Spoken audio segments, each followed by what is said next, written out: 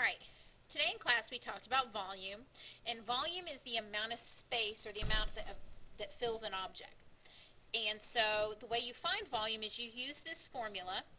So we're only going to talk about three objects: cylinder, cone, and sphere today. Okay? So the volume of a cylinder is pi r squared h, where r represents the radius. Remember, the radius is from the center to the edge, which is also the same thing as half of the diameter. And the height is the height on the side. So let's say that I gave you a cylinder, and let's say that the radius is 6 meters, which is huge, excuse me, and the height is 8 meters.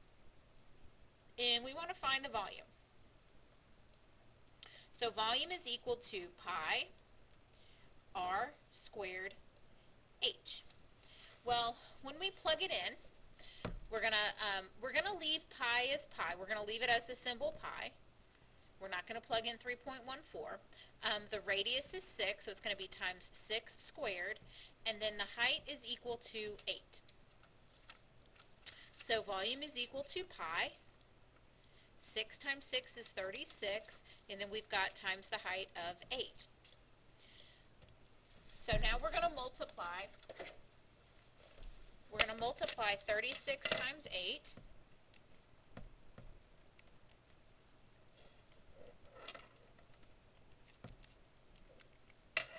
We get 288. So the answer is 288 pi, and because it's volume, it's cubic meters. So that's how many cubes that are 1 meter by 1 meter by 1 meter, 288 pi cubes, would fit inside a cylinder of these dimensions. Again, we're going to leave our answer as pi. We're not going to multiply it by 3.14. And I had a lot of questions today, like, do you have to put the pi first? Well, like, if you're writing 5x, you don't write x5. That just doesn't look right, right? So we want to write it this way. We want to put the number in front of the variable, in front of the pi sign. All right, now, cone, sorry, let me re-erase this. The formula for the volume of a cone is 1/3 of pi r squared h. Again, r represents the radius, and h is the height from the center of the cone to the top, or vice versa, if the cone is flipped over. But it's straight down through the middle. The s represents the slant height, and we don't need slant height when we're finding volume. If you're given the slant height, you don't need it. That's just extra information. So let's say that we have a height here of 4 inches, and we have a radius of 2 inches. Okay, we are going to plug it in. We've got volume is equal to 1/3 of pi r squared h. And so volume is equal to 1/3 of, we're going to leave pi alone, r is 2, so 2 squared is 4, and then my height is 4. So when I multiply that all out, 4 times 4 is 16, and I'm going to leave this as 16 over 3. If you could simplify it, like if it was 18 over 3, you would simplify that. But 16 over 3, 16 and 3 do not have any common factors, so I can't simplify that. And then at times pi, and then we're going to write that as cubic inches. So the volume of this cone is 16 over 3 pi cubic inches. Now, a sphere, sorry, let me clean this off. The formula for the volume of a sphere is 4/3 of pi r cubed. And so let's say that we have this object with a radius of 3 centimeters. Okay. And so volume of a sphere is 4/3 pi r cubed. And that doesn't even look like an r, does it? Okay.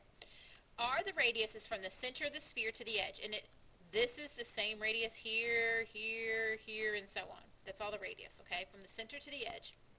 So when I plug this into my formula, I end up with 4/3 pi, my radius, which is 3, cubed.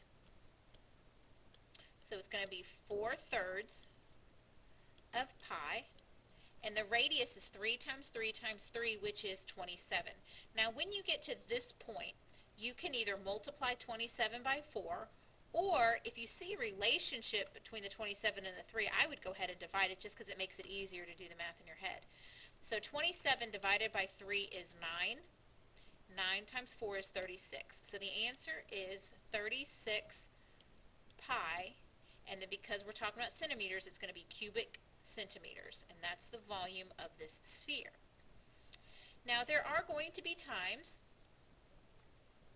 where you may know the volume and the radius and may be asked to find the height. So for example, let's say that the volume is 38 pi,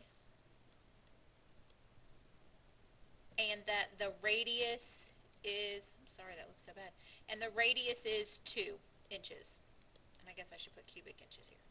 Alright, so my question would be, what is the height? Well, we're going to go through and do this by plugging in what we know and then figure out what we don't know.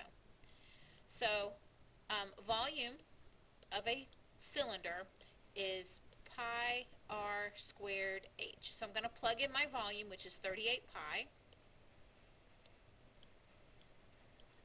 That's equal to pi.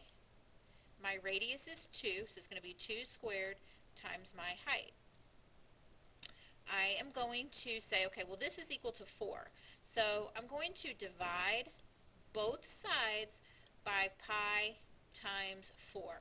And the reason I'm doing that, I'm going to put it as 4 pi over here. Pi times 4 is the same thing as 4 pi. The reason I'm doing that is because then that eliminates my 4 over here, and that eliminates my pi right here, leaving me with just h, which is what I'm trying to figure out. And so here, my pi's cancel out as well, leaving me with 38 over 4.